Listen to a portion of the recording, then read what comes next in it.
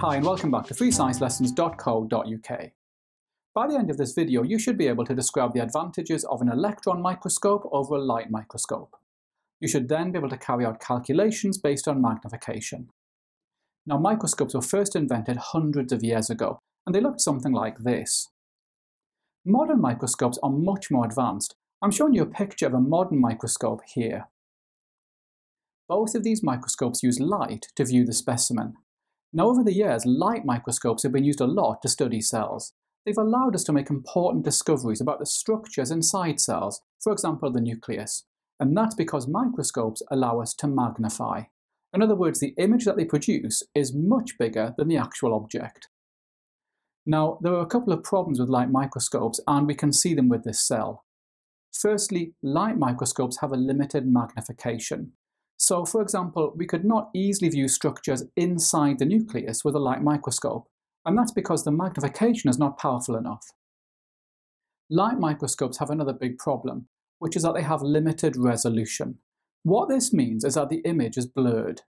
Even if we could increase the magnification, we'd still get a blurred image, and we'd not be able to see fine detail. Again, that's because the resolution is limited. Now, scientists realized that if they wanted to explore structures inside cells in detail, then a light microscope is not that useful. So they invented the electron microscope. I'm showing you an electron microscope here. Now, the key advantages of electron microscopes is that they have a much greater magnification and resolution than light microscopes. And you could be asked that in your exam. This shows an image of a nucleus taken with an electron microscope. And because of the high resolution, we can now see detail in the nucleus that we could never see with a light microscope.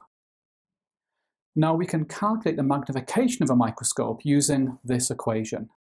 The magnification equals the size of the image divided by the size of the real object. You will be given this equation in the exam, but you won't be given the triangle, so it's worth learning. Here's a typical question. Use a ruler to measure the image size of the nucleus in millimeters. The diameter of the real nucleus is 0.01 millimeters. Calculate the magnification. So using a ruler, we can measure the image size like this. In this case, the size of the image is 45 millimeters. We know that the actual diameter of the nucleus is 0.01 millimeters. The magnification is the size of the image divided by the size of the real object.